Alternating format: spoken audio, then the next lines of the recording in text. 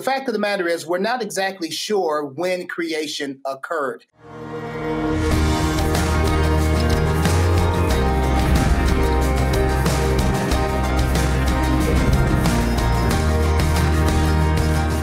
How long was it from creation until God sent Jesus? Was it 4,000 years? Yeah, that's a very interesting question, and scholars and theologians have wrestled with this question over the years.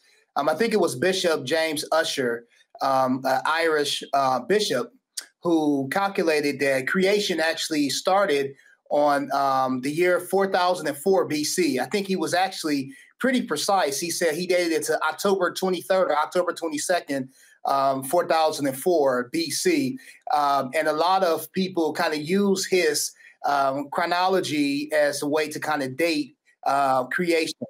But the reality is we just really don't know. The Bible is a revelation of who God is. Certainly, the Bible does record history, and the history is very accurate. But the Bible only records what's necessary for us to understand who God is. So there's a lot of information that we're just not certain of. For example, when the Bible, in Genesis chapter 1, when the Bible uses the Hebrew word yom, different scholars have different thoughts about what yom could mean. Yom could mean day in the literal sense, meaning 24 hours, or yom could mean a period of time.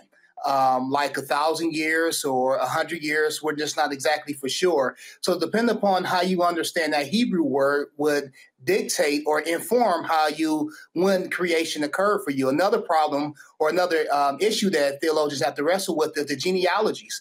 The Hebrew word ben means son or descendant. But it could mean a direct son or it could mean a grandson. So when you read those genealogies in the beginning of Genesis, and it talks about this person begat that person, it could refer to their biological natural son, or it could refer to a further distant relative, like a grandson or a great-grandson. So the fact of the matter is we're not exactly sure when creation occurred. There are some firm dates that we have in the Bible. For example, the destruction of Jerusalem in 586 BC, Solomon reigned over Jerusalem around 970 BC. There certainly are some dates that are pretty firm, but the further back you go, the more uncertain we are in terms of exact dates. But I think it's important to us to remember that the scriptures, while it records history, is not a historical book. It's a revelation of who God is, and God decided to preserve information as it pertains to what's important for us to know who he is, rather than giving us every detailed information about dates and things of that nature. Hi, everyone. I hope you enjoyed this video. To see more videos like this, be sure to hit our subscribe button below and get all the latest content from TCT Ministries. We would love to pray alongside you for God's blessing in your life.